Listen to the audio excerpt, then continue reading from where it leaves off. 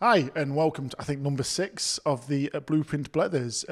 Here with Scott Riddell and Chris Reid, two of our game development managers. And for the next wee while, we're going to talk about the principles of play and the Rugby Cog, which is part of our Blueprint. So welcome again, gents. Good to have you on, as always. This is becoming a bit of a Wednesday morning fixture. That's when we record it, by the way. So, we're going to talk about the kind of rugby aspect of the blueprint. Now, this is the old technical blueprint, was very much focused around this rugby model and the principles of play. So, for those of you just listening, the principles of play, it's a cycle of how the game works through contest to possession, go forward, support, continuity, to apply pressure, which then either arises in a score or the cycle continues again until you do so or lose possession. So, we're going to just talk about how that fits in terms of the blueprint, how some of the games help to kind of bring that out, and then also going to be a bit of a deep dive into kind of the attack and the defence. So, as you mentioned, it was a big part of the old blueprint, and I think the current blueprint, we've actually looked at some of the skills and the coaching skills and the environmental stuff that sits around it, but we were just chatting in the office, and we think it's still a really important part to get through, so this is why we've picked it for our topic today. So, Chris, when you are coaching, how do you use the principles of play to shape content, kind of like priorities and things like that? Because rugby's a big game, there's a lot going on. And for community coaches, we tend to only coach for a couple hours, 3 hours tops a week. So have you ever used the principles of play as a bit of a guide for anything? I think you probably use them in every session. Yeah. You maybe don't list them and write them down of what you're actually doing, but you use them in every session. So you'll have a contest, and even if it's just a tap to play or however you want to do it, touch games, you'll have a contest possession in some way, shape or form. But you work through that whole cycle, whether you're working in defence, whether you're working in attack, just skills, you'll work through the cycle of it all and without listing them. So yeah, I would say you use them all in every session that you do. Mm-hmm. And Scotty, you've been doing loads of work on the principles of play with some teachers in the lead up to Schools Week. It's been positive. So how have they kind of found this principle? Because again, you mentioned it's maybe as rugby coaches, something we don't necessarily kind of like overtly talk about, but you've obviously been doing a lot of work around it with teachers. Yeah, I think from a game development point of view, where we would look to differentiate between coaching the game and potentially teaching the game to new players, or maybe coaches who aren't maybe as necessarily familiar with the game itself. But for me, like the principles of play would be a great starting point for the game to be broken down into coachable or teachable elements, if teachable is a word. Teachable is a word, isn't it? It is now. Yeah. So, and then actually further down the line, having that ability to manipulate the principles of play to aid learning. Mm-hmm. So if we're working with a group of players who are struggling because they're maybe not able to go forward, or the knock-on effect of that would be that it's very difficult for their support play to be in the game, which doesn't allow continuity. How can we as coaches be able to help them out with gaining go forward? So an example might be that players are always stopping and placing the ball on the deck. So we might look to introduce 2 or 3 touches and then maybe have a little focus that within 1 second they can offload to a player who's 1.5 meters away. So ensuring close support and helping out with continuity. And then I suppose it's then just once we've got those sort of parameters in place where we know that that'll have enough of an effect on the defence to influence space for the attack to manipulate and ultimately get through and hopefully score, is what I'm actually quite interested in. Excellent. And to kind of, I suppose, supplement the principles of play, we've got these rugby cogs. So on the screen we've got our attack model, and the kind of the key term is how to beat the defence. So we talked about go forward. Go forward skills are running, evasive running. It's a running, passing, kicking is a massive one as well. And we've designed the Blueprint games to kind of really bring out those 3 go forward elements. But how to beat the defence. We've got the defensive model. And again, the snappy tagline is how to get the ball back. Ultimately, the aim of defence we sometimes talk to coaches like, oh, it's to stop the attack from scoring, but being a bit more adventurous, we like to think of it actually, let's get the ball back for ourselves, then have the opportunity then to transition and then attack. We've got rugby speed up there as a cog, and as we were talking just before the webinar started, you'd rather play against a team that was slow to think, slow to act, wouldn't you? So what does rugby speed look like and things like that? Yeah, I think rugby speed is the principle that you, because when our players going to enjoy it most of them will enjoy it, especially the younger age groups I work with. They enjoy playing at speed, playing at tempo, getting the ball moving, getting running. And I think so the more we put rugby speed in there, yes, we can always talk about it allows us to score, it creates pressure, but actually, if you look at it purely engagement, enjoyment level, playing rugby at speed, getting the ball in play as much as you possibly can, get as many touches on the ball as you possibly can, that's what's going to engage young people, and I think that's why for me it's so important in everything we do. Yeah, I think as Chris was speaking there, I was just thinking about how we might coach rugby speed, and it might be more of a philosophy that we try and do things at speed and in urgency. So we'll go into a wee bit more detail in a second when we look at the attack and the defence focuses. But actually, having strap lines, for example, like the floor is lava for the ball. If the ball's on the deck for too long, it's going to melt. Ultimately gives the defence time. And then just as a wee side note, I think that we have to remember that the principles of play apply to the defence as well as the attack. So for each of the instances up there, so contest, possession, go forward, support, continuity, apply pressure, score, prevent, score, it's a yin and yang approach, and it's that's what makes it such a good game to be involved in. If you go support with connection, which is your support, and your continuity is after contest, how well you kind of reset and fold to then be able to go forward, that applies pressure, doesn't it? So it's really good with that. A couple of cogs to also talk about. One of the things that I notice when I go out and watch coaching is that players, one of the work is always communication, but we've been a bit more specific, haven't we, about scan, talk, listen, and actually how well as coaches we know and afford the opportunities for players to allow them to give them the time to scan, especially when learning a game. It's quite hard to see things going on in real time. So can we afford players a bit more time to scan? How are they going to, what sort of things are they saying to each other to communicate? Right, there's the space, there's that defender, there's that opportunity. But also listening, isn't it? There's no point in talking unless someone's receiving that information. Yeah, I think if you look at how often players will be shouting for the ball, but the player inside isn't listening, they're busy watching inside them, and so they don't see it.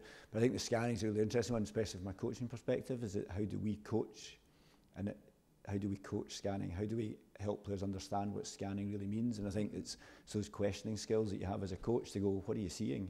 What did you feel? Where was the space that you saw?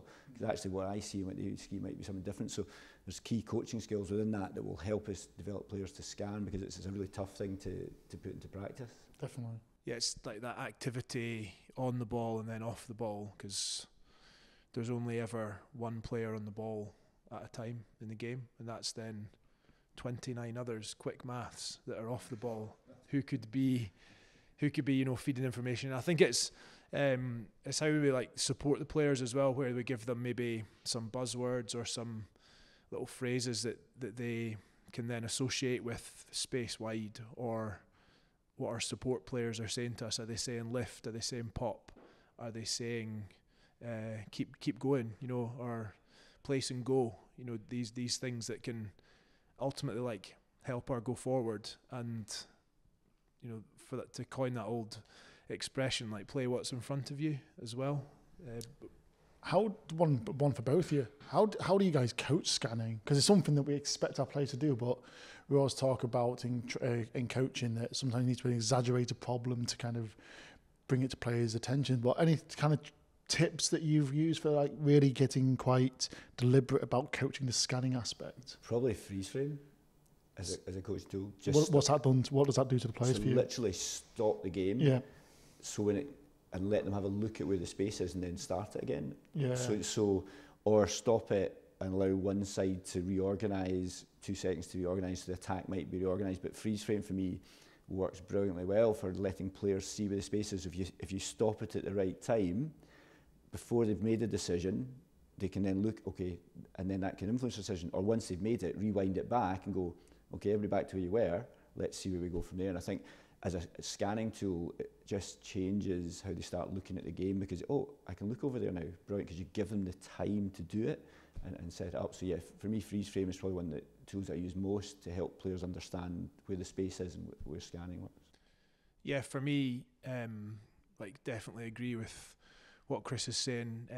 I think some players need a wee bit more of a nudge to be able to see space, for example. So using, you know, different coloured bibs in a defensive line where it's red, green, red, green, red, green, and if two greens ever get together, then you can attack that space. So it's like the visual aid, maybe having players in the backfield wearing different colours as well. So the sort of the attack can use them as markers potentially, or if we've attacked wide, and for example, maybe one of the backfield players have been involved in that breakdown, then, you know, they're not there, and they're in a really bright bib, for example, would be a good way to sort of, you know, bring it to life a wee bit more potentially. And that was the principle behind Skyball, wasn't it? That in order to get players to learn how to scan space down the backfield, space is quite a conceptual thing if you don't know what space is to you. So actually by putting two visible targets, i.e. your teammates who are allowed offside, that's a great way of doing it. And then coupled with freeze frame, you've got some real tools. So I think the key thing is there is it affording time to scan. Sometimes we assume that players can see everything in real time. And I like that when you said at each breakdown, maybe pausing for 3 to 4 seconds and allowing one team just to move, like freeze the defence, allow the attack go. You can stand anywhere, where would it be right now? Yeah. And it gets them to look and act. I think that's quite a cool thing.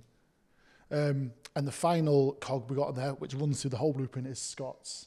So they're self-organised, creative, optimistic, tenacious and selfless skills. If players can do that, they're going to stand them in a great place to kind of work on the other rugby cog. So what we'll do now, we're going to just do a bit of a deeper dive into kind of the attack cog and the defence one. So this is new for the this blueprint. And attack, we want it to be a bit more kind of a principle-based in terms of like, what are the kind of like the big rocks we want to go for. So I'll just read them out and then I'll just ask the guys kind of like which ones really speaks to you. So as we mentioned before, attack is all about beating the defence. Okay. Ultimately it's the score, but depending where you're on the pitch, so how can we beat the defence in that particular phase of aspect? And then you do that enough times, so then you're going to score, right? So we've got, first of all, find the best space. Okay, and I like the freedom behind that. Find the best space. Now that might be wide, it might be through, it might be close to the breakdown, it might be kicking over. Stress the defence as well. How do we kind of manipulate the defence to push and pull and make sure they kind of like get them in places where there's going to be less numbers? Continuity. We talked about a quick game with support is really hard to defend. Look at how when France at the weekend play their power game, they do it with support. So as soon as a couple of people had to make a tackle, that next one is really in there. And we would talk about how hard it must be to play against when it's done like that. Speed is a big thing, rugby speed. And then staying connected as well. You can't really have continuity unless you've got this set up here, people in and out to bounce off. So, Chris, which of those really speaks to you, and how do you go around coaching some of these aspects? I suppose a lot of it comes down to your own philosophy as a coach, doesn't it? And I think, so for me, rugby speed is the key principle and all. I think if we can get the speed of the game up, ball in play time, speed of breakdown, speed of offload, speed of decision making, speed of organisation, you then stress defenders, you then stretch and push the defence. I think also beating the defence is also, I think finding the best space is really important. And I look at the Scotland attack at the weekend from the maul inside their 22. They set it up for the kick, but they found the best space because they did a kick past the touchline and they were all of a sudden they were 50 metres up the pitch. So I think finding the best space is also really important. Not saying you can only do this in this area of the pitch. How they get organised, but rugby speed is the speed of thought to go, actually this is the best option. So I think for me rugby speed is the key principle, but then linked to finding the best space. It's interesting what you say, because on that maul where Finn did a cross kick and there was a patted back down, if you take away the lines and the posts, if the defence were in that shape, you'd do that anyway, wouldn't you? If you had that few people in the front line, maybe a few more people towards, I think it was the left touchline waiting to clear the box kick. So if you take away all the lines in the pitch, the picture is actually that's a pretty obvious option.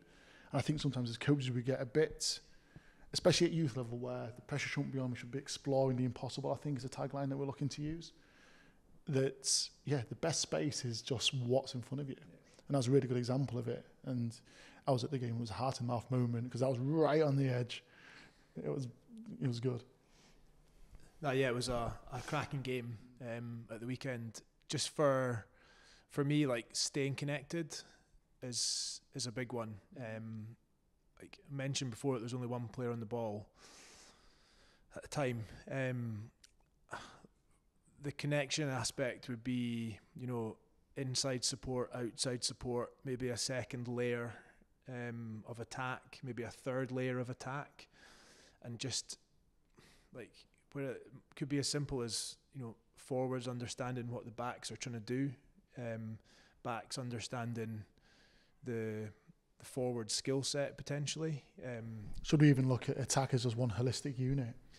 Yeah, I think so. I think all our players are different though, and having that, you know, deeper understanding, the deeper connection, you know, from an off-field point of view, it can really help you when the pressure's on and decisions are having to be made when, you know, the bombs are going off in attack and the defence is trying to ultimately put you under pressure. So, like those connections, and I think from a, you know, skill set focus, the ability to have like the variety of pass, for example, to throw a mispass or to tug, you know, a soft pass back to a player, or, you know, give an inside ball under pressure, or, you know, throw, you know, a tunnel ball through across a player, and having the trust to, you know, put your hands up as the ball's going across you, for example. You know, there's so much. Go for a tunnel ball quickly. What's a tunnel ball for those who don't know? Tunnel ball would be a sort of a player running a down line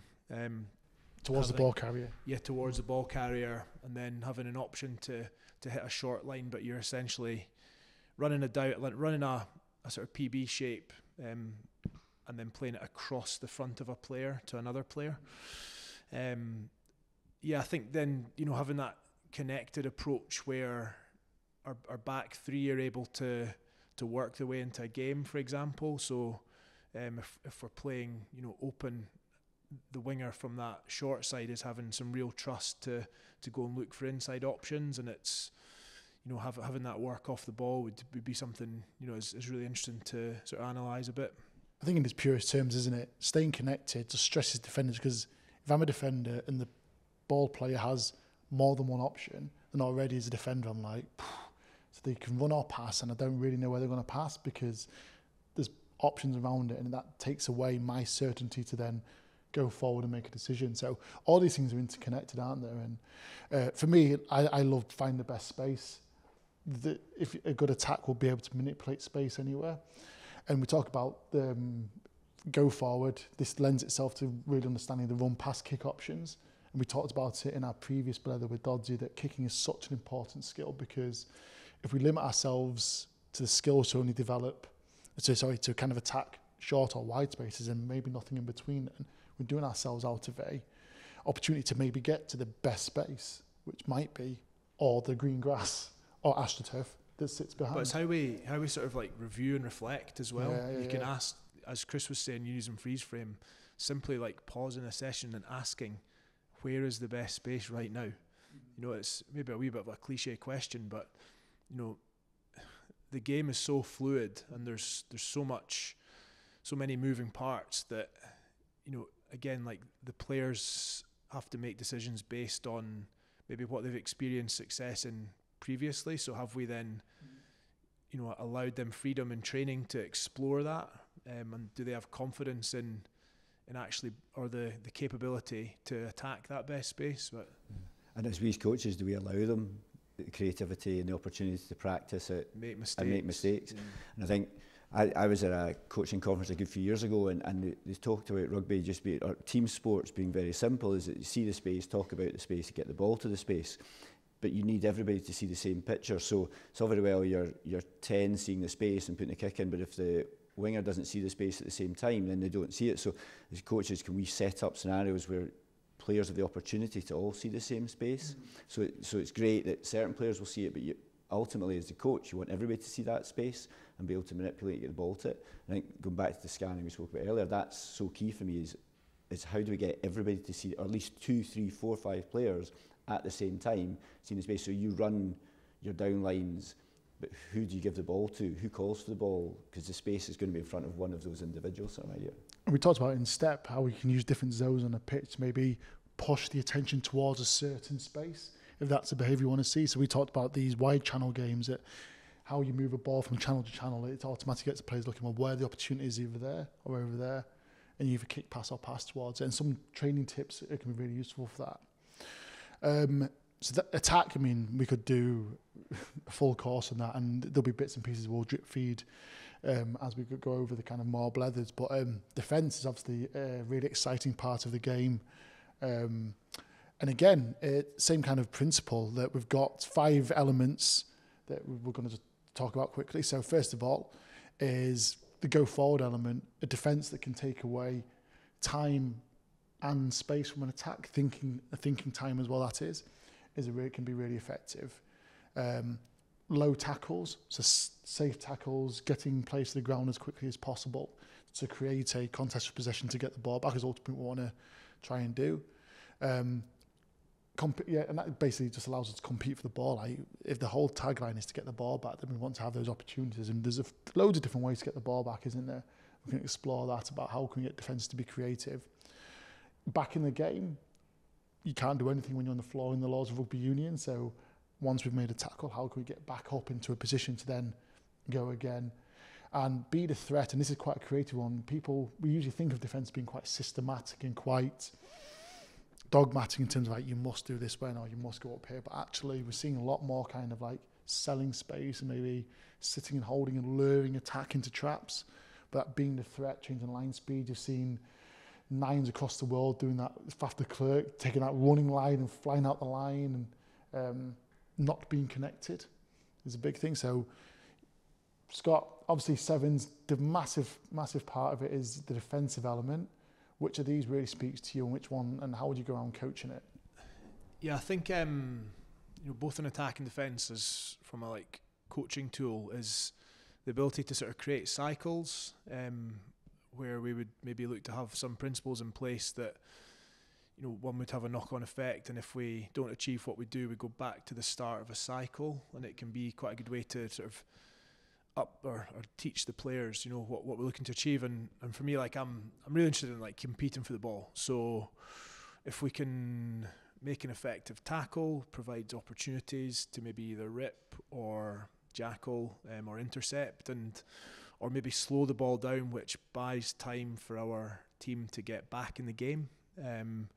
So there's sort of these selfless acts of players who will, have that skill set that they might look to get their hands on the ball at the breakdown, or counter ruck, which then slows the opposition ball down and allows our team to maybe get a little bit more time to fold and get connected, and then buy another metre of width, which allows the opportunity to go forward. I realise I'm stealing quite a lot of these. You've picked all of them, Scott. I haven't mentioned be the threat. I'm leaving one for Chris to speak about. Thanks. I think, again, Chris stole a few from attack, and he was saying they are very much interlinked. But competing for ball, the intercept is a really interesting one for me. I like that, because that's the easiest way to get the ball back, and it's it's indefensible. You saw, unfortunately, Thomas Ramos picking off interception at the weekend.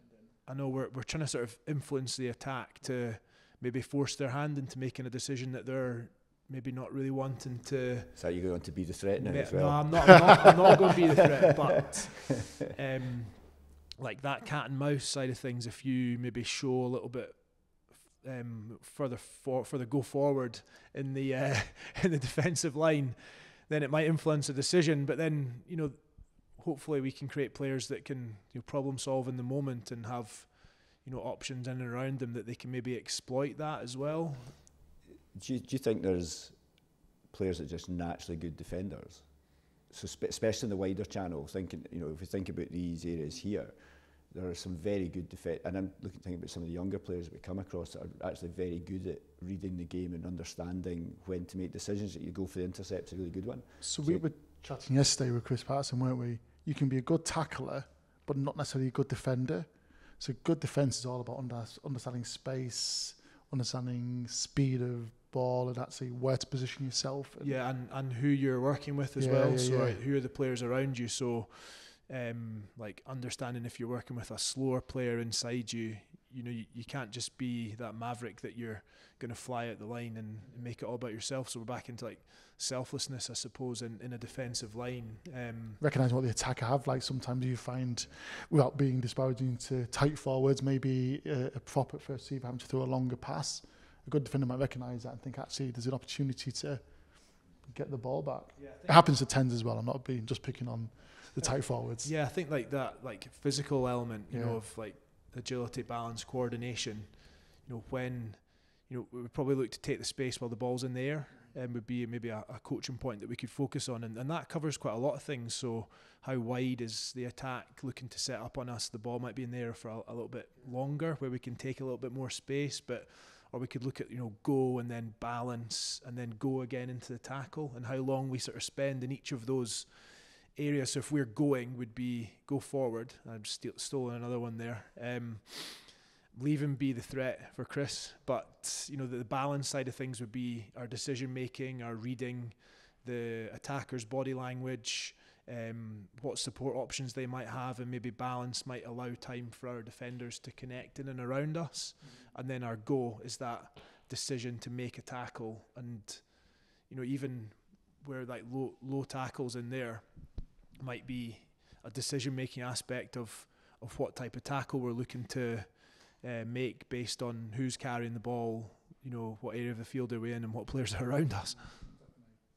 And I think the Blueprint games reflect these kind of things, because all the Blueprint games have an attack focus, but more importantly also a defence focus. So we really want to create in each of these games an opportunity for the defence to get the ball back. So have a look through the games, I think, is the big thing to see what they are. Now, coaching defence, when we go into coaching sessions, we always focus on like how can we make the attack better. But any tips that you've got, like in games, how do we bring your focus to defence? How do we reward defence? What sort of things would you put in place into a game? What sort of conditions? I suppose some of the simple conditions are if you stop 2 or 3 passes, then you get the ball back. Yeah, if you get a shoulder contact on the hip, so you get a really good low tackle technique hit, then you can get the ball back, just touch, but it's not like full contact. But if you get in a really good position, then you can get the ball back.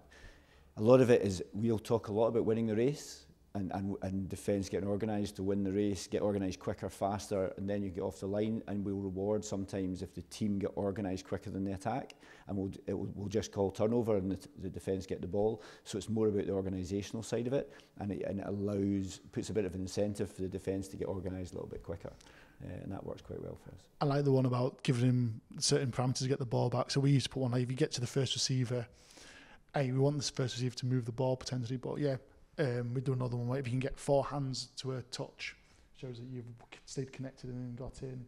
You're a big fan on like what we can do at the breakdown in touch games to kind of reward the defence.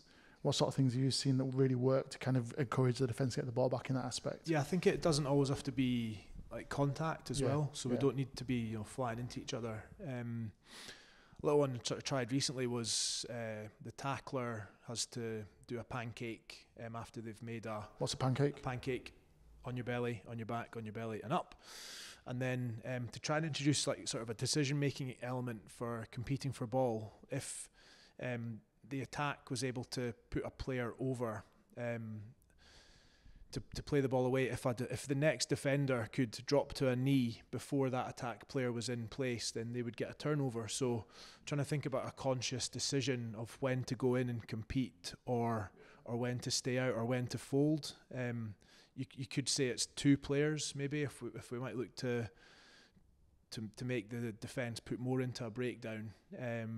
But yeah, I like the sort of process elements and rewarding the defence for getting the ball back and give them the ball back. Or I think it's definitely an area we can like tinker with. And you make defences better, you make attacks better, because you have to be more skillful to beat them. But again, guys, great having you on. Another great Wednesday morning blethering about the blueprints. Check out the Blueprint games. All these slides will be available to you soon. And yeah, thanks for watching, and we'll catch up with you on the next blether.